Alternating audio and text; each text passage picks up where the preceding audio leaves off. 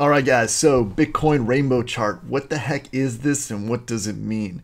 It's basically a tool that's going to help you potentially predict the future price and direction of Bitcoin. And as you can see, well, you might not know this just from looking at it, but it's a logarithmic chart based on the halvings in the time into the future. So you can't look at this as something that for sure is going to happen. But if you look at logarithmic algorithms and how that predicts things, you can see pretty closely that they've kind of stayed within this whole range. There was a time here in 2013 when it went over. This was another big peak in 2018, and this is how it's gone over time.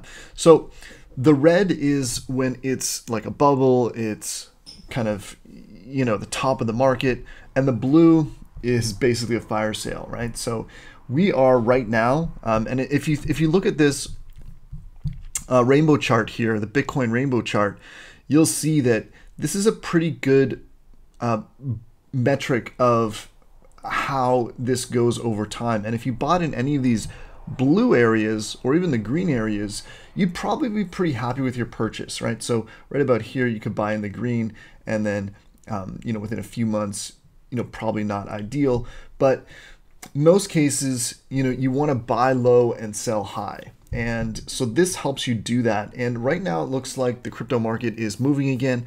So, something like the rainbow chart, which is created and featured on the Blockchain Center, is a logarithmic, regression that shows you what's going on.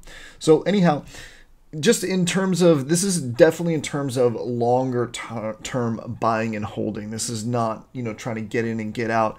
This is, so you can make that overall decision of where things are in the market. So overall, I think you should check out the Bitcoin Rainbow Chart.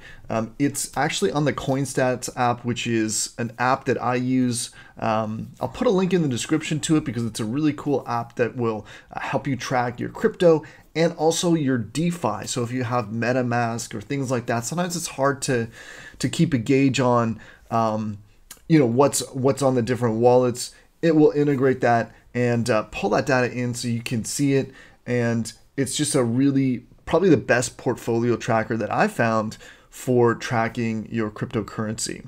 All right, so that's about the Bitcoin Rainbow Chart. Let me know what you think of the Bitcoin Rainbow Chart, and if you've used Coinstats, in the past, let me know in the comments, and check it out definitely, because if you do have crypto on multiple exchanges or wallets, DeFi, all that stuff, it will help tie everything together so you can get a good overall picture of your current exposure in the marketplace. So anyhow, here's where we are. It looks like things are picking up. So take a look at the Bitcoin Rainbow Chart and let me know what you think.